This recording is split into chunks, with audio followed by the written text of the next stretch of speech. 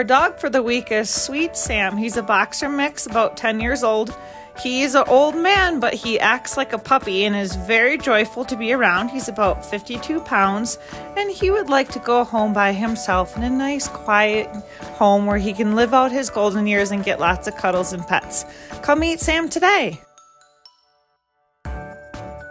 Our cat for the week is Ranger. He's a 1-year-old domestic short hair. He does get along with some cats.